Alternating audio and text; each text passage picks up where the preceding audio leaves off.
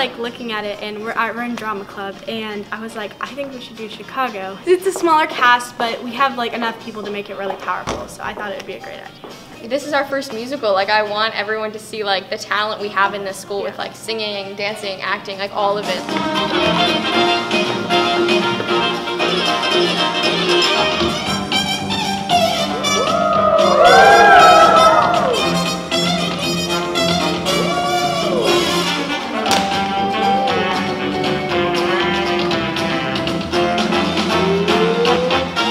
It's a very colorful show, and it has really good choreography. It's a classic Broadway show. It's one of the longest running shows on Broadway, and it's been going since like the 70s and is still going now on Broadway. So it's a great show, and so getting to see our rendition of it will be fun.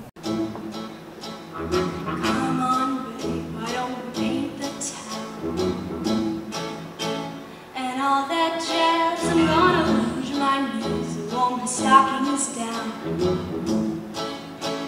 and all that jazz. Start the car, I know a whoopee spot where the gin is cold but the piano's hot.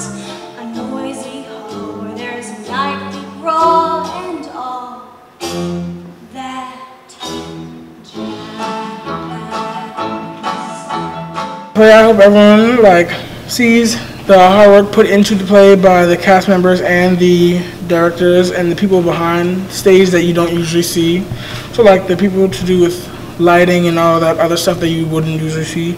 I hope they see the hard work that's put into the show, and I hope they think the show is entertaining. At first it was like overwhelming, but then whenever we did like practices, I started getting more and more into it.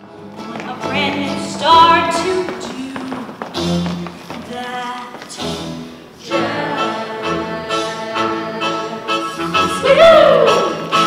And all that jazz. It will be an exciting experience, just to kind of see a show that everyone kind of knows, but then see a new take of it.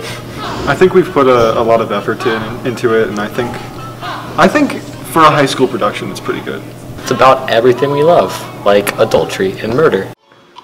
Listen, your husband ain't home, is he? No, her husband is not at home. Like, a lot of what we do is practicing individual scenes and kind of hopping around, but whenever we run through the full thing, it's very satisfactory, I guess. It's really nice to just run through the whole thing, and I feel like that's what I'm most excited for.